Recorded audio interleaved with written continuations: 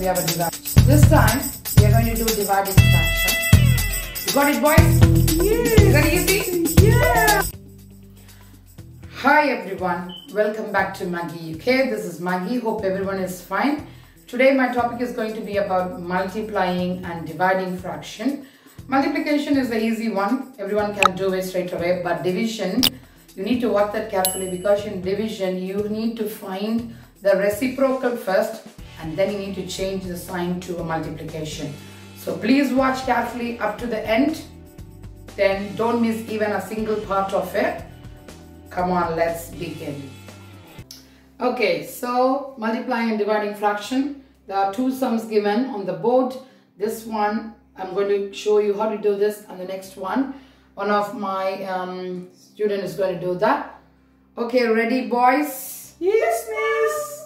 Okay, so the first one, for the multiplication fraction, you don't need to have a common denominator. We just have to multiply it, or you can simplify, you divide it and then you multiply it. Okay, mom. Okay, so the first thing, you have a whole number which is 28, which is nothing but 28 over 1. So you may get confused why there is, this one has like in a fraction, this one doesn't have a fraction. So you don't need to worry, it's just 28 over 1, and then you times this and you write this number. So if you see here, for example, if you give like a bigger number here, maybe 105 and 25, it's very hard to multiply. So what you can do is you can simplify as much as you can here and then you multiply. So you can see here you have a 28 and you have a 4. So is that 4 goes how many times in 28? Anyone? It's 7. So 4 goes 1 times in this and then 7 times. So now you don't have a bigger number to multiply. You just have 7 times 3, which is 21. And you have 1 and 1, which is nothing but a 1. You don't need to write this. We can just write as it is, as 21.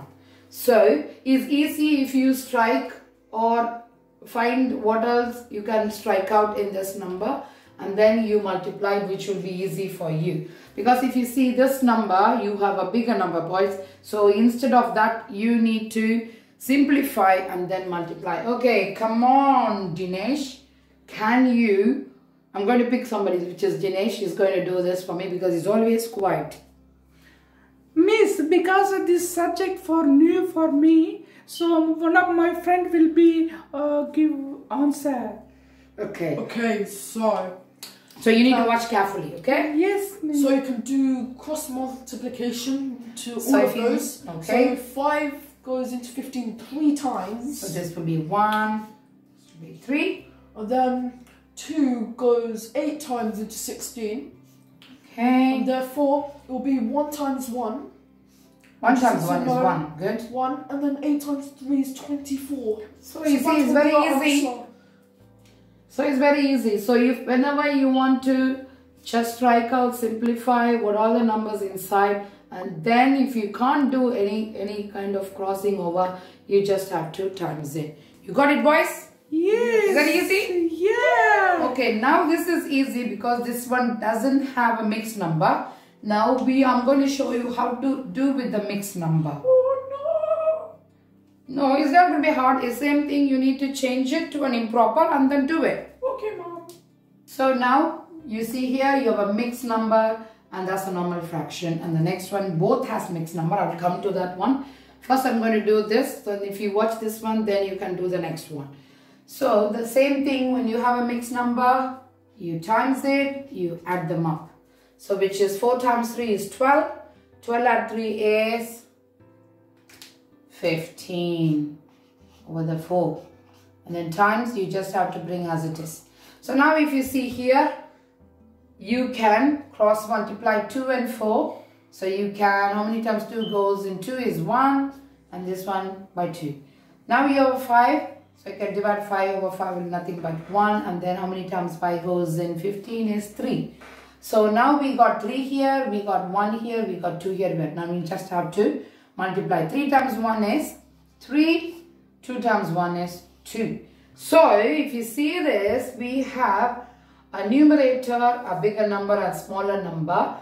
you need to bring this to a simplest form, which is back to your mixed number.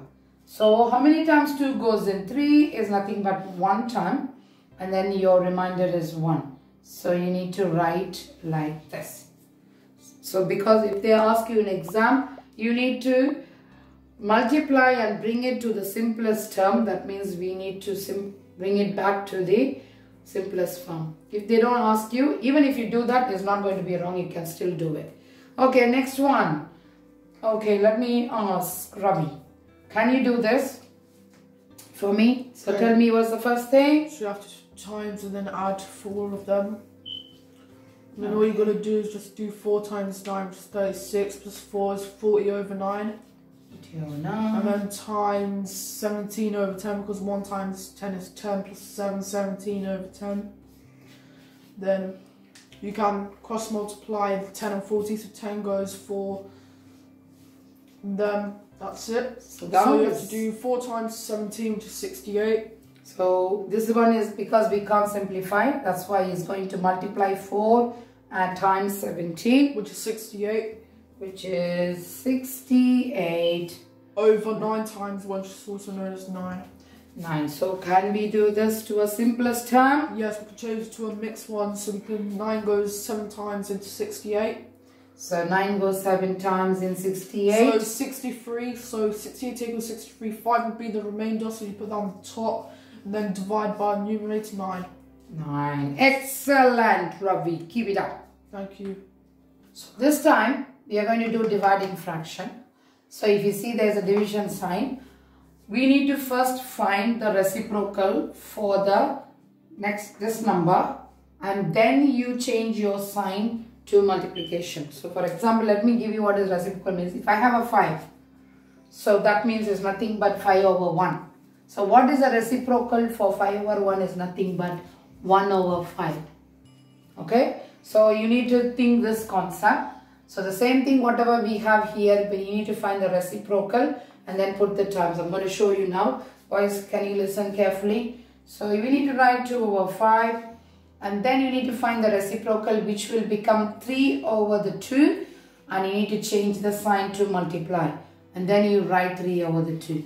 So that will be easy for you. After you did the same way in multiplication fraction, you can just do it. So you can just strike out 2 goes 1 time and again 1 time. So we can't cross multiply anything, or you can't cross anything here. So your answer is going to be 3 over the 5. Hope you're clear? Yes, Mom. Okay. So the next one, who can I ask? You can ask Robert. Okay, that's fine. Robert, can you answer this? What do we need to do first, because we have a divide here? Think about what I wrote for the reciprocal. You have to write the reciprocal for the second fraction. Okay. So it'll be 10 over 9. So the reciprocal of the 9 over 10 will become 10 over 9, but then you have to change the division sign to multiplication. And so you can cross multiply 3 and 9. So that'll be 1 and 3. You can also cross multiply, but not fully. So you can divide both of them by 2. So that'll be 2, and then that'll be 5. So now everything's done. So you have to do 1 times 5, which is 5, over 2 times 3, which is equal to 6. Yes. So well done. Excellent, Robert. Thank you. Okay, this one is a mixed number, and this one has only one whole number. So the same way we need to do to convert the mixed number to an improper fraction. So we need to do first is times this and add this, which will be 7 times 2, 14. 14 add 3, 17 over the 7. And I'm not going to change anything now. This is nothing but 3 over 1. So now we need to find the reciprocal for the second one, which is 3 over the 1, which will become 1 over 3. So I'm going to write the first number as it is. When you do the reciprocal of this, you need to change straight away your divide to multiplication, and then you write down the reciprocal for the second number.